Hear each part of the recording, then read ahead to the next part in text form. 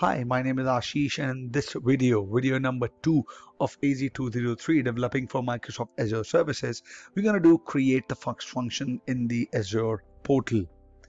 Azure Functions lets us execute the code in a serverless environment without having to first create a VM or publish a web application. So let me just log on to the portal and take it from there. I am inside my portal and I'm going to click on create a resource. And after that, when it comes up in the compute section, I'm going to click on function app. Click on it.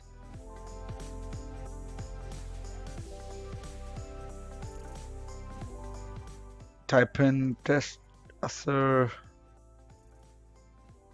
function app. Subscription is I only have one.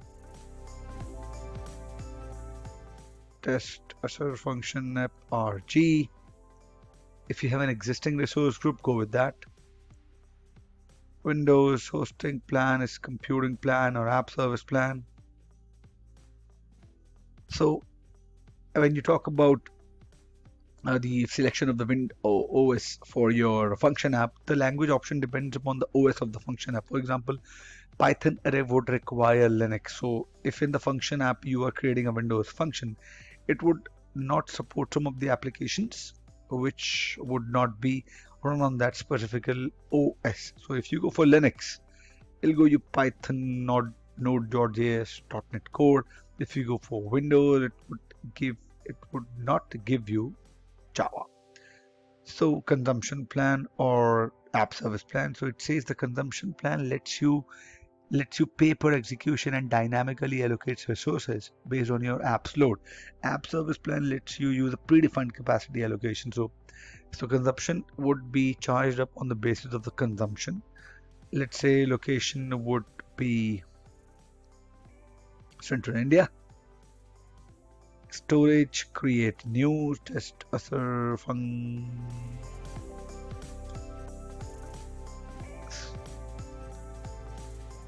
storage. Application insights, you can enable application insights or you can disable it. Select application, click on disable, click on apply. For the time being, I'm disabling it. Click on create. It'll take its time and would be done. On the top right notification screen, it says deployment in progress. I'll pause the video and come back when it is done. It says deployment is succeeded. I'm going to go to resource.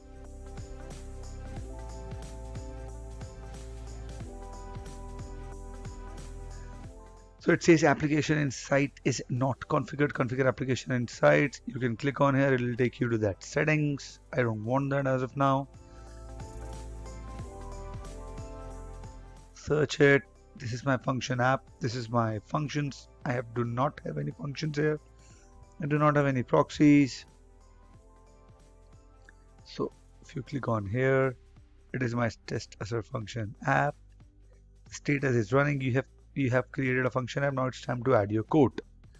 You can add your code from here. It is the resource group. You can restart it from here. You can download the app content and you can delete it from here. So this was the short and sweet video regarding creation of function app.